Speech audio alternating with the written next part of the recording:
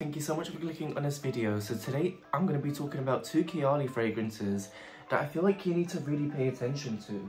So that is going to be Sweet Diamond Pink Pepper and Vanilla Royale Sugared Patchouli. I don't think I've ever mentioned this in one of my videos. Okay, so let me start off by telling you my thoughts on the brand Kayali. Guys, the longevity is poor. Let's be fair, like I've spoken to so many people in my time and pretty much everyone agrees that the longevity really is poor. And these ones that I'm going to talk about, they're okay, but for dark, sexy scents, you would want them to last maybe like 6 to 7 hours. However, I do maybe get like 4 to 5 hours, which to be honest isn't too bad, you know? But I just wanted to get that out of the way. So longevity is usually poor, and they're very, very popular. Like people in the world really do love Kayali brand. I appreciate the scents. I feel like they're very good for layering, mixing together. And the scents themselves, they are very nice, and I think the advertising are very fun. The way that they do it and stuff, it's very cool. And more often than not, like whenever I do test the perfume on paper, after I can't smell it, it's gone. So I've never really been able to like properly test Kayali fragrances. And usually in stores, they are empty because people love it so much, they literally drink it. But for some reason, like I remember before I purchased these two fragrances, for about a year or so, I was trying to find them in stores, and I don't know, like, people never really talk about these two fragrances. I don't know, like, it's always vanilla or, like, the other ones, but nobody really talks about them, in my opinion. So hopefully, like, these aren't discontinued, but guys, I love these fragrances so much, and these are genuinely top tier. So if you're trying to buy a Kayali fragrance as a gift, pay attention to these two perfumes. Okay, what else can I say? About the Kayali brand? I think that's it. So let me just spray this. Okay guys, this is just stunning. I love the atomizer. This is very dry. It's Middle Eastern, exotic, aristocratic, very rich and wealthy. I wore this one time when I was seeing my dear friend, and she lives abroad now. We still keep in contact every now and then, but she's a very dear friend, and I remember when I was meeting her last year in November, I wore this, and so I just have an association of this fragrance. And do you know what, guys? It smells like a drier version of Oud Satin Mood by MFK, Maison Francis Curtijan. So Oud Satin Mood, you have that, but it's less juicy. That's why I say it's dry. And it's like incense sticks. It's very Middle Eastern with the rose, but a very dark, syrupy, sexy rose. Like I said in the beginning, the longevity is 4 to 5 hours in my opinion, just on my skin, but people do genuinely say that this is long lasting. Keep in mind guys, that I usually always sort of use like a perfume oil or a body lotion, and I overspray. I am team overspray. So I genuinely think like the Kayali brand, they seriously need to do something about longevity, because too many people complain about it.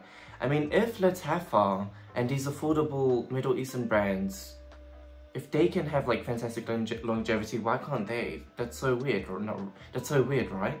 But anyways, this is genuinely a 10 out of 10 fragrance. Oh my gosh, yeah. The incense, it's aristocratic and bougie. And I think that's all I have to say about this. Pay attention to this. And I think the number that's written over here, so 25, that's usually the attempts that it took to perfect this fragrance. So it took 25 attempts. Pink pepper, oh, I don't really smell pink pepper. The truth is, guys, pink pepper in a fragrance usually ruins it, in my opinion. When I see oud and patchouli mixed together, that's usually a bomb and I can't buy it. However, I've made it an exception for just this one fragrance that I'm going to talk about. Pink pepper always ruins a fragrance usually.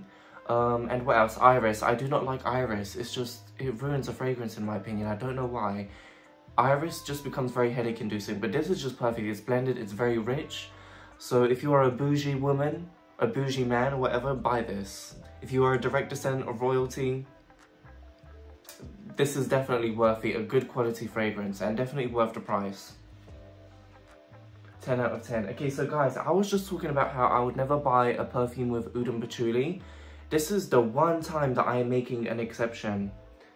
Oh dang, there's quite a lot. sorry, like a big dent. I'm just editing the video, and something that I wanted to mention that I forgot to talk about is, you know, this perfume, it's like, it has a pretty big dent, but I haven't really used it that much. Like, I've enjoyed it at home, but this is a pretty big dent, can you see?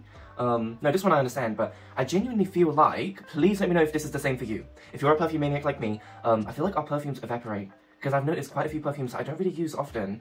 There is like a dent, and yeah, I feel like maybe there is a bit of science if any of you guys know, but maybe because they're not in use, they just kind of evaporate into the air.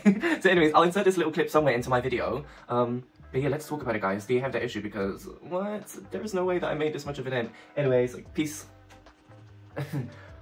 Oh my god, I love this fragrance. Okay, guys, so this is 100 out of 10. This is my number one. Okay, so the notes for this one are challenging. It's like creme brulee, oud and patchouli, which together creates a bomb. But I've only made an exception for this, and this is the first and last time that I will. Because I have Montel Honey Oud, and I like that scent, but oud and patchouli, they do not mix. This, to me, is so nostalgic to me. I don't know why, but I feel like it's the creme brulee, the sweetness. It's a very sweet, enticing, juvenile sweetness with... Okay, in the beginning it's very challenging. You just get that patchouli and oud, but you kind of need to give it a few minutes to let it become smooth. So if you're new to fragrance, do not buy this, guys. If you're a perfume maniac and you have developed nose, feel free to buy this. It's very cozy, it's very warming, it's spicy. Does this have rum? Hold on, creme brulee, brown sugar, royal oud, sugared patchouli, golden rum, vanilla. Oh, it's just amazing. This is a 100 out of 10. Guys, this is a perfume that I will always have in my collection. And it caught me off guard, but that's a pretty big dent, so I need to start manifesting another backup bottle. Seriously, this is amazing. But it's more for like winter. I would say this is a water, oh my god, I can't talk. A winter, autumn scent. And when it's cold, this will warm you up. The sweetness in this, in the midst of that oud and patchouli, drives me insane. It is perfectly blended. How many attempts did this make? How many attempts was this? Okay, so 64 attempts. Yeah, this is a 100 out of 10. Please, I would say try and test this out in stores, but you can never find it. Like, so I'm not sure if these are discontinued because nobody really talks about them. I hope not. But it is a 100 out of 10, and that sweetness is just top tier. It is god level. Ah, this is so amazing. And I feel like this has better performance and longevity than Sweet Diamond Pink Pepper. Yeah, and I think usually people say that this has fantastic longevity. I mean, for me, 5 hours. I mean, it's not too bad. In winter, I want to test it again, and we'll see how it performs then. But I think this doesn't really fade away. It does linger. Oh my gosh, I love this perfume so much. Okay guys, let's not drag this video for too long, but I just wanted to sort of have this public service announcement. If you're looking to buy a Kayali fragrance, pay attention to these, because I do think that these are very special perfumes and nobody talks about them. And you guys know I like the underrated gems. Oh my god, I'm just thinking like I need a backup bottle of this, but this is also, it is also gorgeous. Wow. So yeah, these are both very rich bougie vibes. Oh, I love this. Okay guys, thank you so much for watching this video. Please let me know what your thoughts are on the brand Kayali. I think the campaigns that they do are so fun. I like the bottles, I like the atomizers, but it's just the performance.